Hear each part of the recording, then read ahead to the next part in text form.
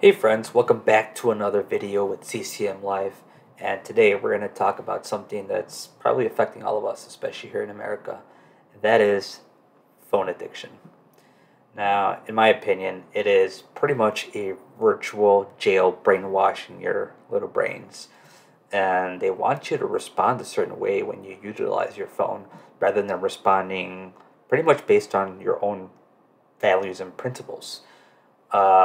So this is pretty much your responsibility, and what that means is pretty much this is an external factor, which then most of you guys let external factors determine the way you are going to respond or behave, and quite frankly, most of us respond in a negative way. Anyway, that's kind of another topic that I'll be touching on shortly in the future about responsibility. But the point is, they pretty much turn you guys into like walking zombies and NPCs in our own lives. So, I mean, personally, I was hooked onto my own phone. I played with settings, automation, like Tasker, which is not a bad thing, but it consumed a lot of my time. And I started learning about questionable tools that, I mean, got me nowhere. Then I got into Snapchat, which that got me into a serious addiction of trying to get my score up. And then it just consumed like at least 4 or 5 hours of my day with, at the end, like I didn't achieve anything. So what are we really trying to achieve by spending hours and hours and hours at a time per day on social media and stuff, you know? And I mean, phones are really designed to keep us hooked. And you know why? Because especially in social media, they try to get your attention. And the attention they get is to form a real estate that they use in order for companies or other parties to pretty much utilize. I mean, if they can get your attention, they have your real estate, and that's kind of what they're paying for. Um, and they condition us to have these short lives or short memory spans as well. Many of you might not even finish this video because of that reason. You know, you just kind of look at this and like, okay, whatever. So, I mean, some stats that I found interesting were that like 48% of people feel anxious when their phone battery drops below 20, or 71% of smartphone owners sleep with their phones. And something else I found with that too is if you keep it off of airplane mode and charging, it kind of releases these like electromagnetic fields that seem pretty harmless too. Um, we unlock our phones 150 times per day on average and spend over 4 hours on them daily. And most of it, I'm sure it's not you guys like learning a skill like Duolingo or some shit. It's probably you guys like trying to like be on social media. So, and they'll spend 5 years and 4 months on their lifetimes on social media. To me, that's crazy. And I feel like that should actually be more. But this is based on some studies that I found. So, well, how do they keep us hooked? Well, I think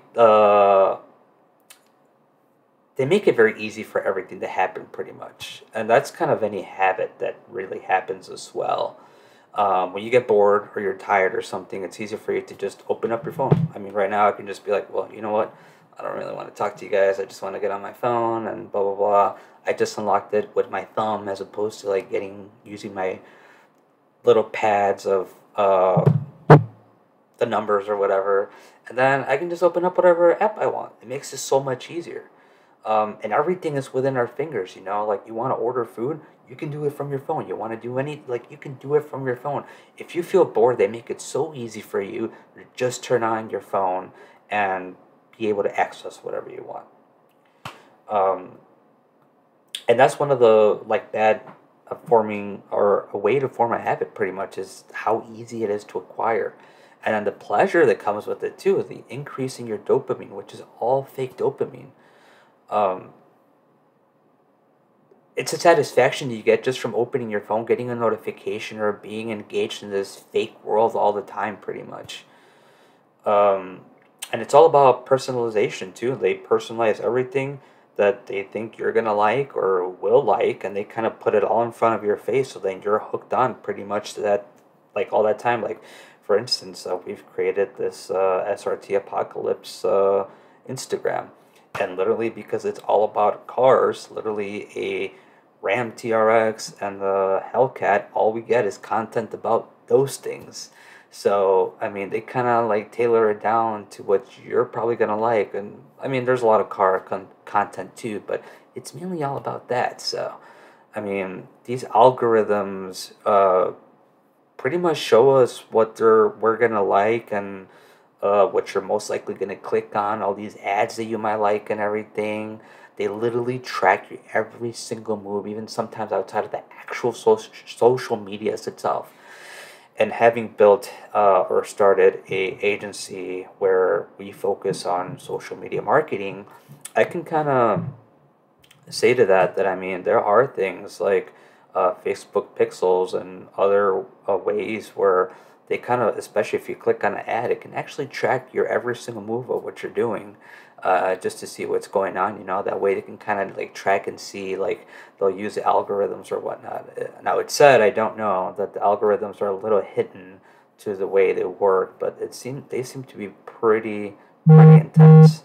So and they have other features like stories and reels and blah blah blah. So, and then you can do the comments, messages. But I mean, it's all, at the end of the day, it's a fake connection that you're pretty much involved in. You know, you get all these notifications, and like I was saying with Snapchat, like you get these scores, and I mean, it's super easy for us to really find content that we really enjoy. But at the end of the day, you're wasting your time in a virtual world that's going to grant you absolutely nothing, you know.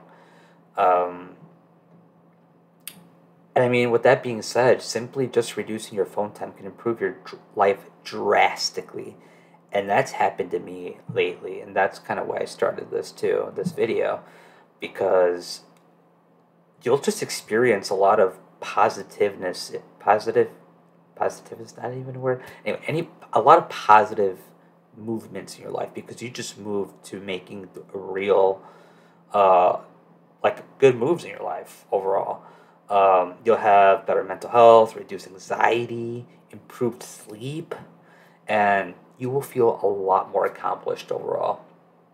Uh, your productivity will increase because now you can focus on better things in your life, such as with me, with the business. And I'm pointing over here because my computer's over here, but this is the screen where it's at.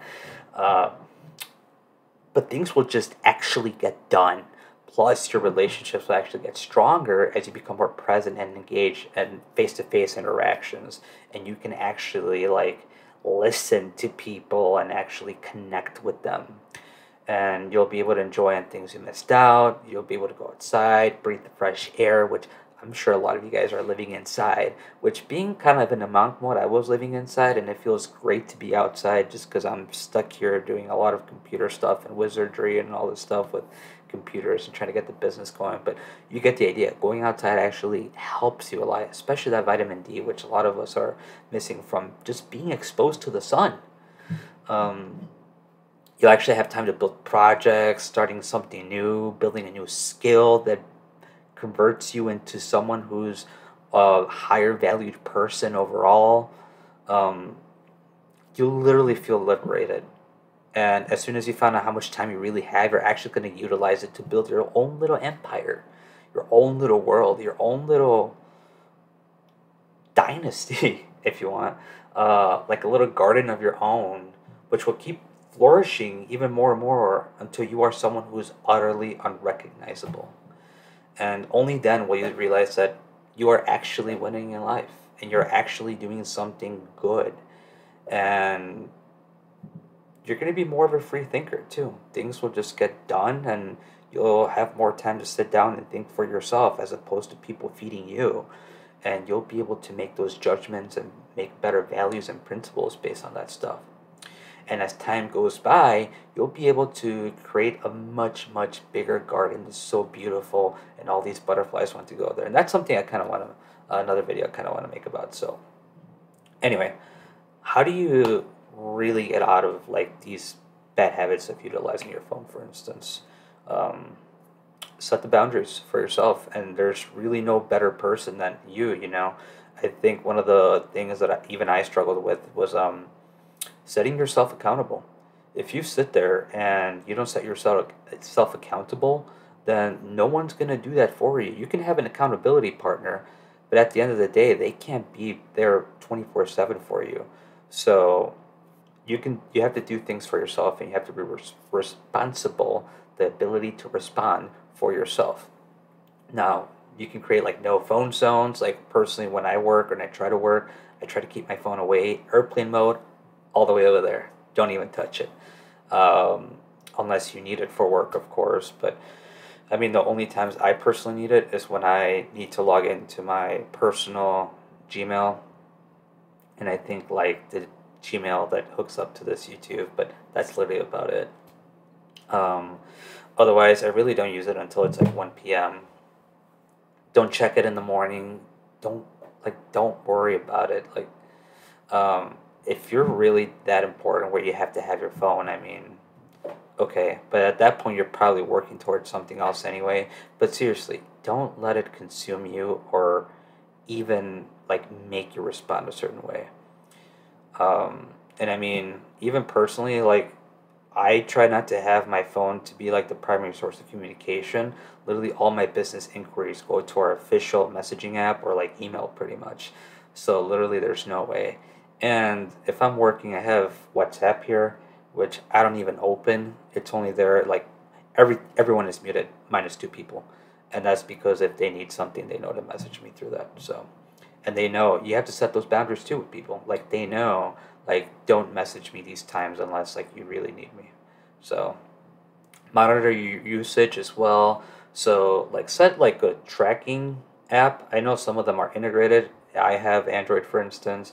It tracks pretty much what apps you're using, how often, and then it kind of gives you like a nice chart of like you've used this app on average this much time, and these are kind of like the times and everything. So, and I find like the only time I really use my phone for like more than an hour at a time, and that's because I've set this up for myself, is when I'm using Duolingo to learn Russian.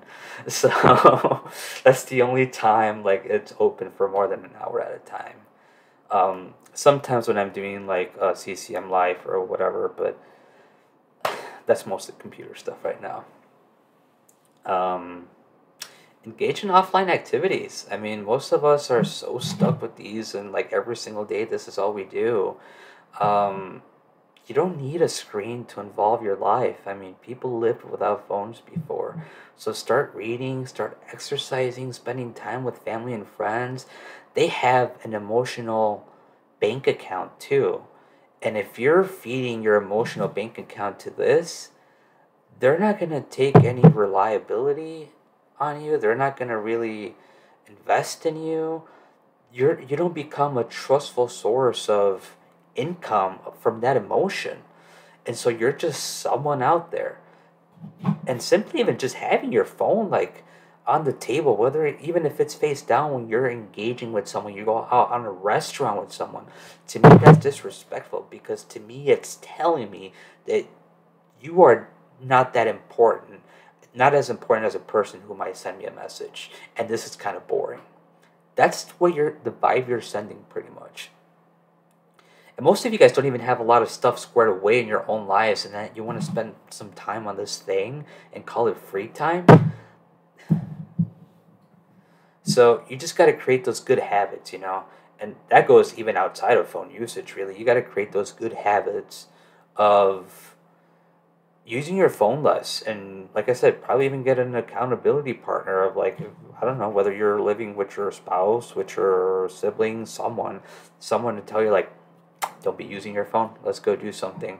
Or hey, clean your room. Just something, Square away your life first before you spend your time on this thing. Um, and I mean, some of this advice has come from two great books in particular. The first one is Atomic Habits, which just deals with a lot of like creating healthy habits overall. So, and how to identify good habits and how to identify bad ones, and then how to reinforce the good ones and how to break from the bad ones. Um, and the second one is the Seven Habits of Highly Effective People, which is not just like the seven habits, but it also kind of goes like into a lot of detail about like values and paradigms, which is kind of like perspective. It gets you a lot of insight about life too. and how people value you as well. So, and in order to be interdependent, which means you work together with other people, you need to be independent efficiently first. So I think that's where a lot of us kind of fall back, and we suck. We think independence is great and that's what we want to achieve, but in reality, that's not the truth. So you kind of want to make major wins with other people. But that's aside from the fact that these are a lot of videos that I can always interconnect. I've never really had this, so this is why I'm kind of promoting these things to you guys now. So um, that's kind of it in terms of the phone topic I wanted to cover. So don't waste your time on this thing. Waste your time on this thing. Um, in terms of business, we pretty much finished all the sales component of everything. And now we're going to focus on a lot of the service delivery, which is creating the ads, uh, actually posting them. How do we do it? All that. And I started hiring a creative person. Creative meaning like the actual advertisement, not like something creative. So, although it does end up being something that they create. So, but the actual like advertisement person, and then eventually like we want to grow to the point where we also have like a copywriter, which is going to be us, a copywriter, and then the idea is to have it to the point where it's so self-sufficient, so autopilot, I don't even need to be there. And I'm still winning. So that's the whole goal. As of now, we're starting. So baby steps. So yeah, I'm very happy.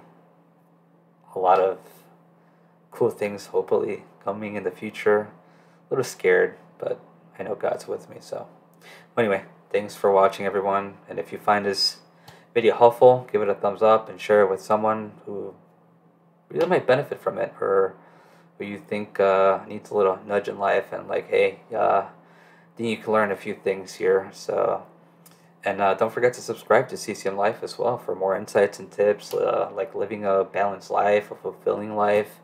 Because I mean, I was not living that. That was a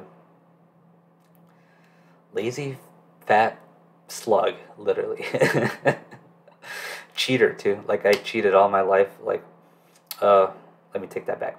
Not cheated, but I never really tried. It was always like, you're good enough, go. You're good enough, go. So, and I've never really like actually mastered a skill enough to be better than even my competitors on their best days. So the whole idea is to be just good enough on your worst days to be your competitors on their best days. So, and I was just never that. I just kind of got by, just kind of, yeah, whatever, you know. And there's more to life than to that, you know. And I had no sense of direction. And I feel like if you find that sense of direction, it'll help a lot. So, uh, kind of why I started this. So keep following if you're looking for that sense of direction, if you're looking for your purpose in life, because I'll be talking more about that in the future. So stay connected in a healthy way and take care. See you guys.